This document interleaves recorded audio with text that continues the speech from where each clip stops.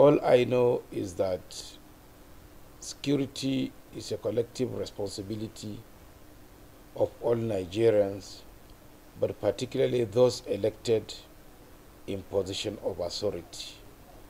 Each and everybody has a role to play, and the abdication of such responsibility or role are gross in nature and could be grossly treated.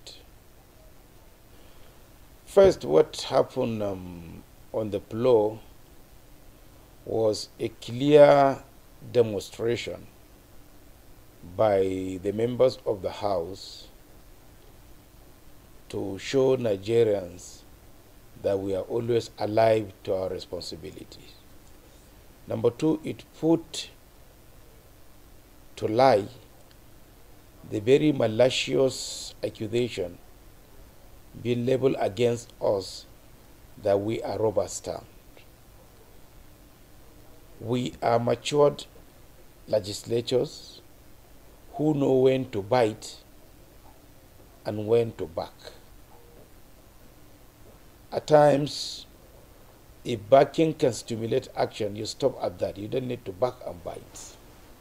However, when it is necessary, we felt we should politically and democratically bite, and that was the reasons why there was unanimity that the president must come and address us. We say he must come because he is the commander-in-chief. The buck stopped at his table. Hitherto we have listened to the service chiefs and nothing changes. Perhaps by the time the president appeared before us and made a commitment, he will make sure that that commitment did not fail. The fact that I have returned and returned and returned will let you know that my people are satisfied with my services.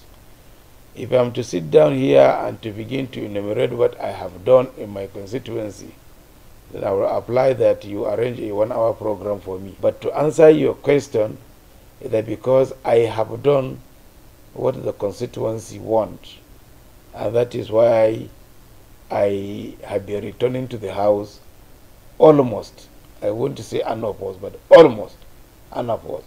Because since the time I have never won election with a margin of less than 15,000.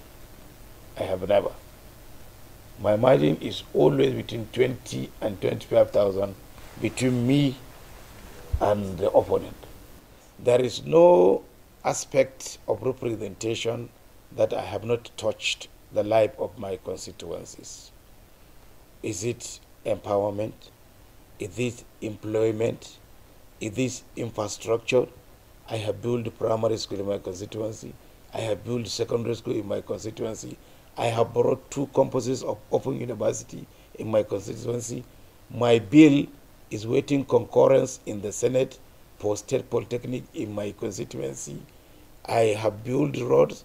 I have built hospital. I have put street light. I have do boreholes. That is why I say, what is it that I have not done? Well, for what I hope to achieve for my constituents is for me to sustain what I have been doing. That will have been very sufficient for me, not to go back. If I'm able to sustain the momentum of what I have been doing, I will have given thanks to Almighty Allah. That is one. Secondly, as to what my intentions are or what I'm going to become in the 2023 election, I would say that belongs to Allah. Only Allah knows what the future holds for one.